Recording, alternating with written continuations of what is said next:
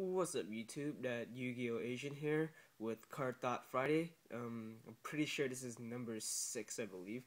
So today I have a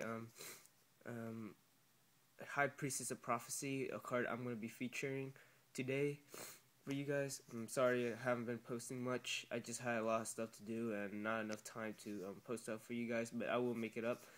I'm going to post a lot of trade stuff because I do have a lot of stuff for trade now that I will be posting up. So yeah, let's get into it. So I am featuring a High Priestess of Prophecy.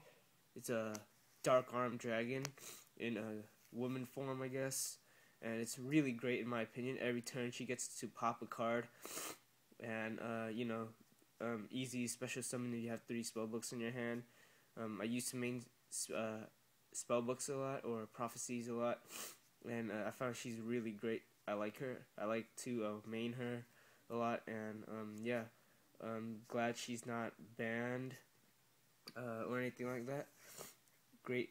She's just a great card overall. I mean, I have nothing negative to say about her. She's easy to special summon, and she can pop a card every single turn by banishing a spellbook from your hand or a graveyard, and the spellbooks are also recyclable, so I mean, banishing them is like technically nothing, in my opinion.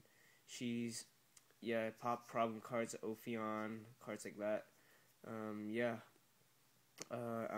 I think that's it for this Card Thought Fridays. That Yu-Gi-Oh! Asian. Oh, don't forget to rate, comment, subscribe. Check out my other vids. I have a lot of trade stuff up already. Yeah, that Yu-Gi-Oh! Asian signing out. Peace, yo.